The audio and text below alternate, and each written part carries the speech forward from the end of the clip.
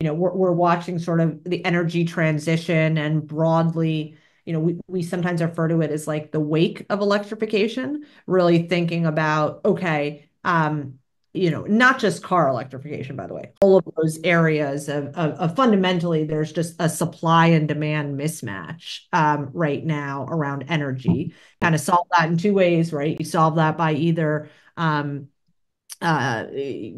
somehow figuring out how to make either tamper demand or make that more efficient, or you increase supply. And I think, you then couple what's going on right now with AI and just the compute needs that are happening, and that's only exacerbating this kind of energy crunch that we have in general. We've got a super interesting company in Latin America that's building a battery swapping network for mopeds.